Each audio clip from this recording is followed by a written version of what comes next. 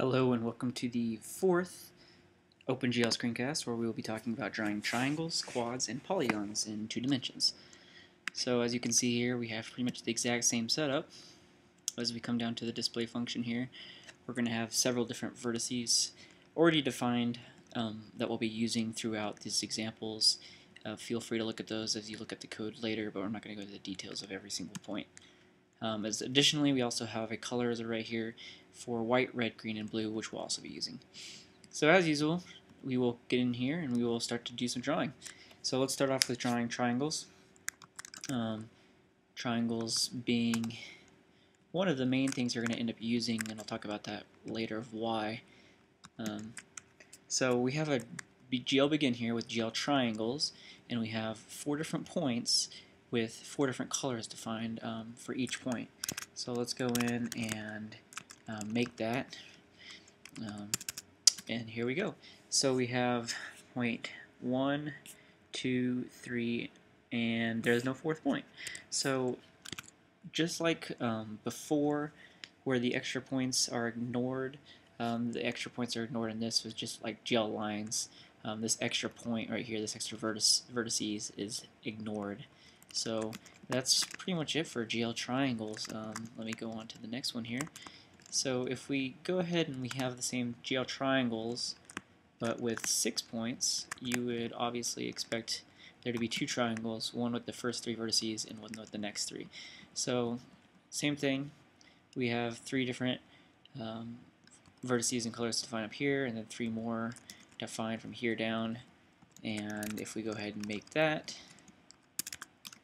boom, we have 2 different triangles with 6 different points on there, 6 different vertices. So very, very simple, pretty easy to draw this. So let's go on and check out GL triangle strip.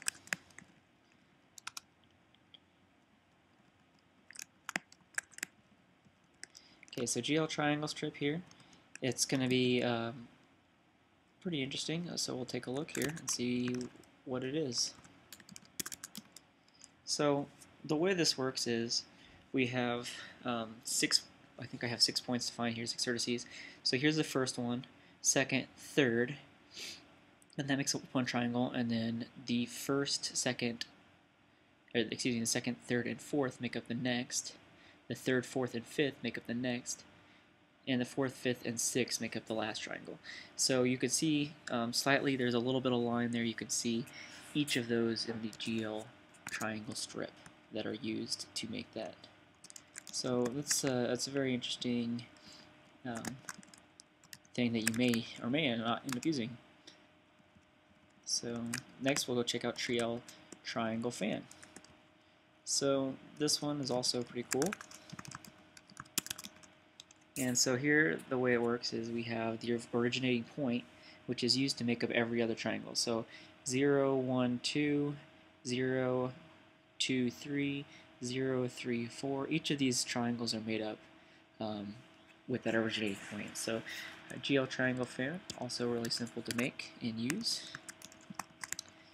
Next we'll check out some quads, which, if you might think about it, is just a square. Or, well, not a square necessarily, but a quad. So this particular quad has 6 vertices defined, and as you'll see, just like triangles, the last 2 will be ignored. So we have 1, 2, 3, 4 vertices to make up that quad, the last 2 not being included to make up the quad. So if we have 8 vertices, you would expect 2 separate quads, and indeed, when you look at it, you do. You have 2 different quads here, one with the first 4 vertices and one with the next 4 vertices. Very simple stuff. Next, we'll look at the quad strip, which, as you might expect, does pretty similar things to the triangle strip.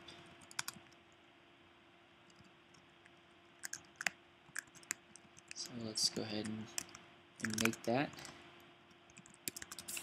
So we have 1, 2, 3, 4 vertices that make up that quad, and then we have the next 2 with the previous 2 to make up that vertices. So that's pretty much how that works. Now let's get to GL Polygon here, which is the most robust of these, and but it's also kind of interesting. So let me show you really fast. GL Polygon can make up any polygon shape, and it just takes up the outside vertices of each. And the thing about it is you have to realize it has to be a convex shape, meaning any vertices needs to be able to connect with any other vertices without going in between. So let's assume this point right here is actually in here, and those 2 points couldn't connect without going outside of the polygon. That's not a good thing. And we can go up here and change this really fast. We'll change that point to be, let's say, 0.2, and make that. So this is not the way you want to draw these polygons, because now it's no longer for convex polygon, but a concave one instead. And while that works right now in this particular example, a lot of times it'll end up doing really irregular things that you might not expect.